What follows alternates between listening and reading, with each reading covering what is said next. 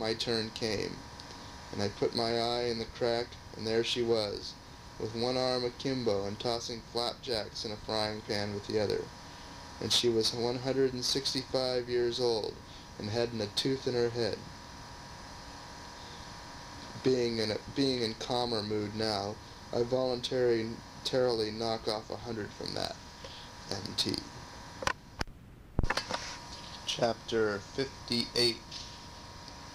Life in San Francisco. Worthless stocks. My first earthquake. Reportorial instincts. Effects of the shocks. Incidents and curiosities. Sabbath breakers. The lodger and the chambermaid. A sensible fashion to follow. Effects of the earthquake on the ministers. For a few months I enjoyed what to me was an entirely new phase of existence. A butterfly idleness. Nothing to do, nobody to be responsible to, and untroubled with financial uneasiness. I fell in love with the most cordial and sociable city in the Union. After the sagebrush and alkali deserts of Washoe, San Francisco was paradise to me. I lived at the best hotel, exhibited my clothes in the most conspicuous places, infested the opera, and learned to seem enraptured with music, which oftener affected my ignorant ear than enchanted it, if I had had the vulgar honesty to confess it. However, I suppose I was not greatly worse than the most of my countrymen in that. I had longed to be a butterfly, and I was one at last. I attended private parties in sumptuous evening dress, simpered and aired my graces like a born beau, and polkaed and scotchized with a step peculiar to myself and the kangaroo. In a word, I kept the due state of a man worth $100,000, prospectively, and likely to reach absolute affluence when that silver mine sale should be ultimately achieved in the East. I spent money with a free hand, and meantime watched the stock sales with an interested eye, and looked to see what might happen in Nevada. Something very important happened. The property holders of Nevada voted against the state constitution, but the folks who had nothing to lose were in the majority and carried the measure over their heads. But after all, it did not immediately look like a disaster, although unquestionably it was one. I hesitated, calculated the chances, and then concluded not to sell. Stocks went on rising. Speculation went mad. Bankers, merchants, lawyers, doctors, mechanics, laborers, even the very washerwomen and servant girls, were putting up their earnings on silver stocks, and every sun that rose in the morning went down on paupers, enriched, and rich men beggared. What a gambling carnival it was! Gold and curry soared to $6,300 a foot, and then all of a sudden out went the bottom, and everything and everybody went to ruin and destruction. The wreck was complete. The bubble scarcely left a microscopic moisture behind it. I was an early beggar, and a thorough one. My hoarded stocks were not worth the paper they were printed on. I threw them all away, I, the cheerful idiot that had been squandering money like water, and thought myself beyond the reach of misfortune, and not now as much as $50 when I gathered together my various debts and paid them. I removed from the hotel to a very private boarding house. I took a reporter's berth and went to work. I was not entirely broken in spirit, for I was building confidently on the sale of the silver mine in the East, but I could not hear from Dan. My letters miscarried or were not answered. One day I did not feel vigorous and remained away from the office. The next day I went down toward noon, as usual, and found a note on my desk, which had been there 24 hours. It was signed Marshall, the Virginia reporter, and contained a request that I should call at the hotel and see him and a friend or two that night, as they would sail for the East in the morning. A postscript added that their errand was a big mining speculation. I was hardly ever so sick in my life. I abused myself for leaving Virginia and entrusting to another man a matter I ought to have attended to myself. I abused myself for remaining away from the office on the one day of all the year that I should have been there. And thus berating myself, I trotted a mile to the steamer wharf and arrived just in time to be too late. The ship was in the stream and under way. I comforted myself with the thought that maybe the speculation would amount to nothing, poor comfort at best, and then went back to my slavery, resolved to put up with my $35 a week and forget all about it. A month afterward, I enjoyed my first earthquake. It was one which was long called the Great Earthquake, and is doubtless so distinguished till this day. It was just after noon, on a bright October day. I was coming down 3rd Street. The only objects in motion anywhere in sight in that thickly built and populous quarter were a man in a buggy behind me and a streetcar wending slowly up the cross street. Otherwise all was solitude and a Sabbath stillness. As I turned the corner around a frame house, there was a great rattle and jar, and it occurred to me that here was an item. No doubt a fight in that house. Before I could turn and seek the door, there came a really terrific shock. The ground seemed to roll under me in waves, interrupted by a violent joggling up and down, and there was a heavy grinding noise as of brick houses rubbing together. I fell up against the frame house and hurt my elbow.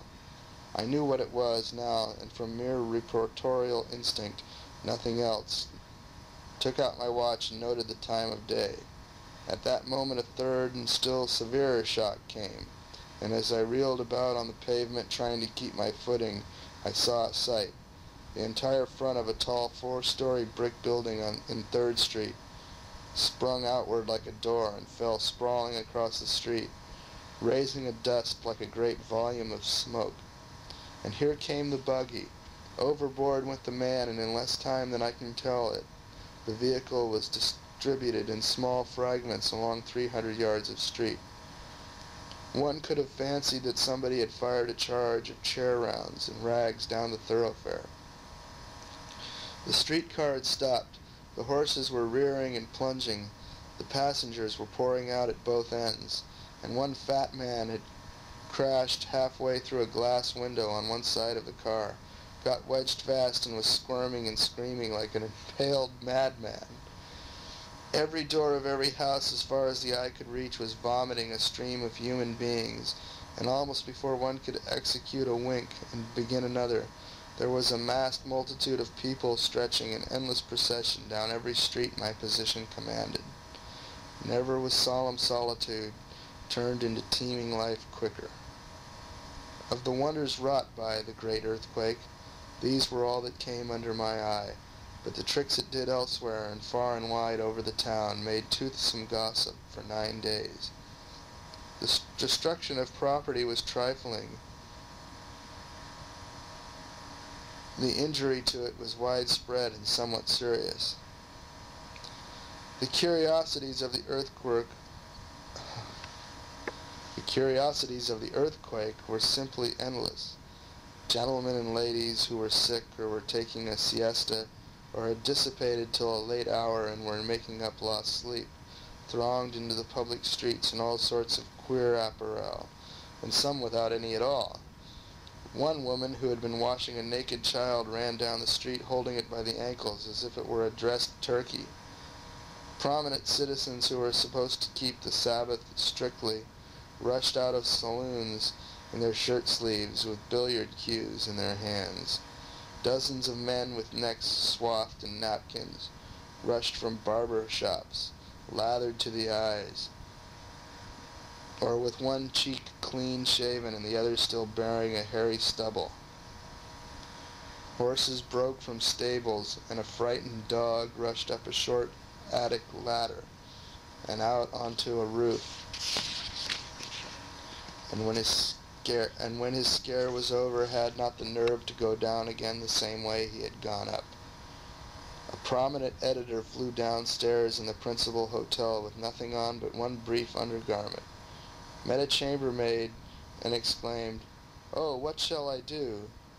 Where shall I go?" She responded with naive serenity, "If you have no choice, you might try a clothing store." A certain foreign consul's lady was the acknowledged leader of fashion, and every time she appeared in anything new or extraordinary, the ladies in the vicinity made a raid on their husbands' purses and arrayed themselves similarly. One man who had suffered considerably and growled accordingly was standing at the window when the shocks came, and the next instant the consul's wife, just out of the bath, fled by with no other apology for clothing than a bath towel. The sufferer rose superior to the terrors of the earthquake and said to his wife, "Now that is something like! Get out your towel, my dear." The plastering that fell from ceilings in San Francisco that day would have covered several acres of ground. For some days afterward, groups of eyeing and pointing men stood about many a building, looking at long zigzag cracks that extended from the eaves to the ground. 4 feet of the tops of 3 chimneys on one house were broken square off and turned around in such a way as to completely stop the draft. A crack 100 feet long gaped open 6 inches wide in the middle of one street, and then shut together again with such force as to ridge up the meeting earth like a slender grave. A lady sitting in her rocking and quaking parlor saw the wall part at the ceiling, open and shut twice, like a mouth, and then drop the end of a brick on the floor, like a tooth. She was a woman easily disgusted with foolishness, and she arose and went out of there. One lady who was coming downstairs was astonished to see a bronze Hercules lean forward on its pedestal as if to strike her with its club. They both reached the bottom of the flight at the same time. The woman insensible from the fright. Her child, born some little time afterward, was club-footed. However, on second thought, if the reader sees any coincidence in this, he must do it at his own risk. The first shock brought down 2 or 3 huge organ pipes in one of the churches. The minister, with uplifted hands, was just closing the services. He glanced up, hesitated, and said, "However, we will omit the benediction," and the next instant there was a vacancy in the atmosphere where he had stood. After the first shock, an Oakland minister said, "Keep your seats, there is no better place to die than this," and added after the third, "But outside is good enough." He then skipped out the back door. Such another destruction of mantel ornaments and toilet bottles as the earthquake created, San Francisco never saw before. There was hardly a girl or a matron in the city but suffered losses of this kind. Suspended pictures were thrown down, but oftener still, by a curious freak of the earthquake's humor, they were whirled completely around with their faces to the wall.